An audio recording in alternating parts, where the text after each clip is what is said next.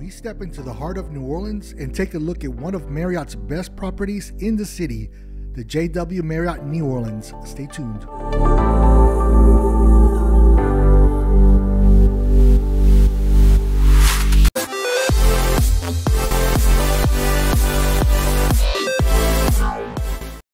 We've been coming to New Orleans about 8 times per year since 2017 for Saints football games. The majority of our stays have been at various Marriott properties across the city. This year, we've been reviewing what we think are the top properties in New Orleans. So far, we've covered the Ritz-Carlton New Orleans, the Marriott New Orleans on Canal Street, the W French Quarter, the Westin, and today we cover the JW Marriott on Canal Street. All these hotels are within blocks of each other. If you're coming to New Orleans and want to stay at a Marriott property, check out the New Orleans playlist, as this contains reviews on what we think are top properties in New Orleans. Hey everyone, welcome to the channel. If this is your first time watching this channel, we've been visiting New Orleans since 2017 for Saints football games.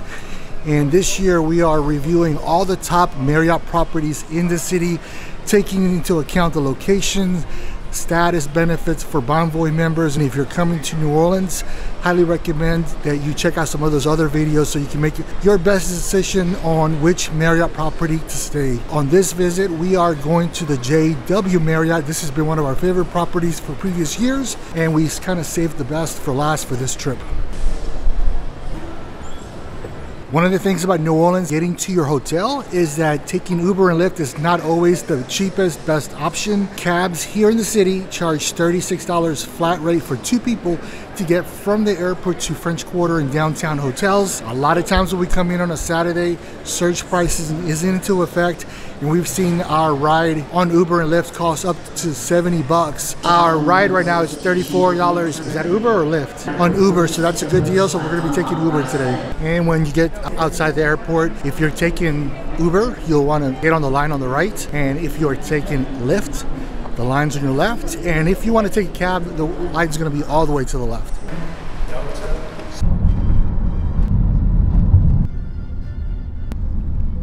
We are checked into the JW Marriott. We were checked in by this lovely woman named Anne-Marie. She was as friendly as could be, thanked us for our loyalty, went over all the benefits. We're upgraded to a corner room. We're in room 2103. I am in the lounge right now, which is part of the benefits here.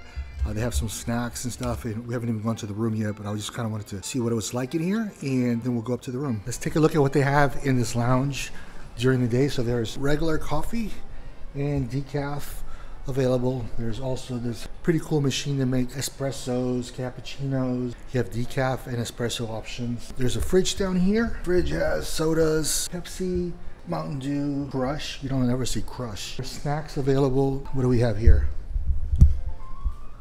Some pretzels, yogurt, chocolates, jelly beans, different types of trail mix, oatmeal, cream pies, and right over here there's some yogurts hiding at the top. I don't know if they just forgot to take those out or they are supposed to be out here during the day. This lobby is like really beautiful. 2 stories, the lighting is phenomenal. The lounge is indeed impressive, but there was no water to be found anywhere in the lounge, which was odd. And while the snack selection in the evening was nice, it pales in comparison with the lounge located right across the street at the Marriott, which provides a full spread of appetizers in the evening.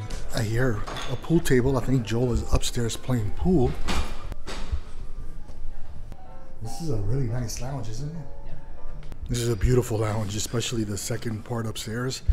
So if you gotta wait for your flight and you have a late checkout, come up here and hang out. According to the hotel website, evening hors d'oeuvres are indeed served Sunday through Thursday, and breakfast is served 7 days a week, Monday through Friday from 6:30 a.m. to 9:30 a.m. and Saturdays and Sundays from 7:30 a.m. to 11 a.m. Joel looks like he's really into his pool game. I guess you don't want to go to your room?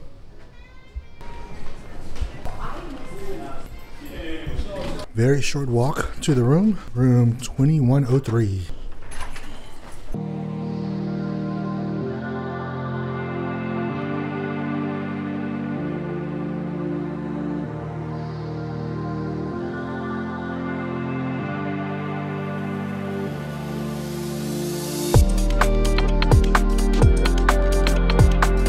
So this is what they call corner larger room. It's an upgrade. It's just a little bit more spacious. For working, you have multiple outlets on the side. Very nice and comfortable leather chair. They give you 2 waters, complimentary here. We have a fridge. It's pretty cool. What do we have over here? We have a safe, and we have a roll-out Nespresso machine. So on this side, you just have a nightstand, and then over here on this side, you actually have 2 drawers. Let's do a test with the pillows. Pretty soft on the first one. Let's see, we have 2 different types. So they're both on the softer side. Pillowcases and the sheets feel extremely soft, just the right amount of weight on them. So right over here, you have you have 2 robes, ironing board, comforter. What is this? I'm assuming this is the iron up here. Yeah, okay. And more storage space. Bathroom is a pretty good size. This does not close, but the shower is a good space. This stuff is pretty good. And there's plenty of space in the sink for 2 people to keep their stuff over here. Bottle of lotion, mouthwash. Recently, I broke the screen of my tablet that was inside my overstuffed backpack when I tried shoving it under a seat on a flight. Since then, I've been mindful of how I pack. Level 8 has several unique and practical pieces of luggage that fit my needs when I travel. On this trip, I used the Roadrunner carry-on in a beautiful blue navy color. The back features a unique hard front storage area that easily fits my MacBook Pro. It allows for easy access when going through security also. The pouch fully opens with multiple pockets for cables and important documents like passports. The polycarbonate hard shells make the bags light as a feather, and the white handle found on some bags provide great stability. My friends at Level 8 have provided a discount code for our viewers. I've posted the full details in the description below. Use the code RICK10 at checkout for a nice discount. Let's see what our views are. She said this was a French Quarter view. What are your thoughts on the room so far? I like it. Not exactly a view of the French Quarter. French Quarter is that way. Well, let's see what we can see. This is the CBD. That's Canal Street, right? Yeah, so you can't really see. The pool and fitness center are both located on the 8th floor. The gym features mostly cardio equipment consisting of some bikes, including 3 Pelotons. The strength training is limited to some free weights and just a few machines. One of the reasons to stop at a hotel gym is often they have free water bottles available, or in some cases, water filters to fill your water bottles like this hotel does. The saltwater swimming pool is heated and one of the nicer ones you will find in the city. Check this out. So this is the elevators right here. So our room is right there. All the rooms circle around the elevators. It takes about 15 seconds to walk around the circle of rooms. This is very nice, not having a long walk to your elevators after a long day of walking on the street. This is the entrance to the hotel that is located on Common Street.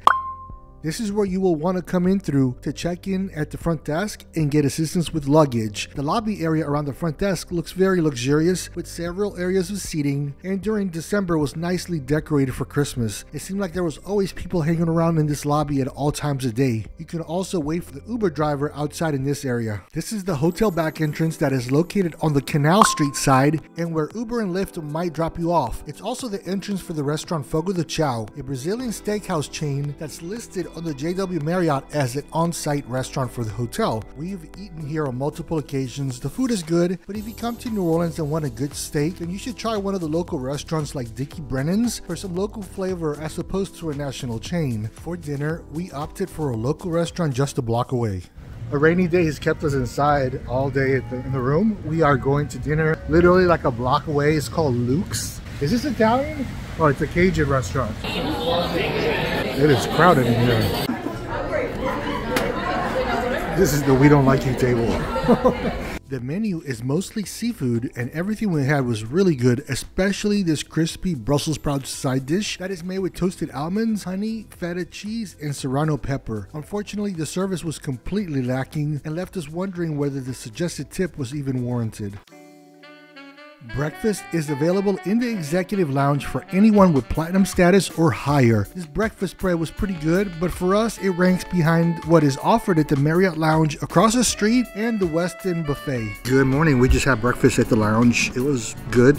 not excellent like I remember. That was a little bit disappointing. We didn't sleep last night too well. Our neighbors came in at 3:30 in the morning from the bars and they were pretty loud and we couldn't go back to sleep. I'm sitting at the bar for the hotel and this place is stunning. It's one of the only options for you to get something to eat during the day. The other restaurant for the hotel is the Fogo de Chao. That's technically open for brunch. I don't see it open yet, but it's connected to the hotel. Other than that, there's no official restaurants at the hotel, which is kind of interesting, but you have so many options in New Orleans that that's not a problem. I just want to show you some video of this bar. This is one of the most beautiful hotel bars that I've seen for sure. This is an extremely comfortable spot to lounge around in case you have a flight after you check out from your room. There aren't many power outlets in the area, so for that reason, we waited for our 8 p.m. flight in the executive lounge. For me personally, this is such a comfortable hotel to be at. I like a mixture of earthy tones and modern. Final thoughts on the property. I believe this is the best luxury value option in the city for Marriott properties. The rooms are comfortable, spacious, and still look great from the 2018 refresh of the property, even though the beds are too firm for our liking. The lounge access is above average with full breakfast offered 7 days a week. The hotel is small, which makes it easy to get to the room after a long day. At half the cost, this hotel matches very well versus the Ritz-Carlton New Orleans, which is usually the highest priced Marriott property in the city.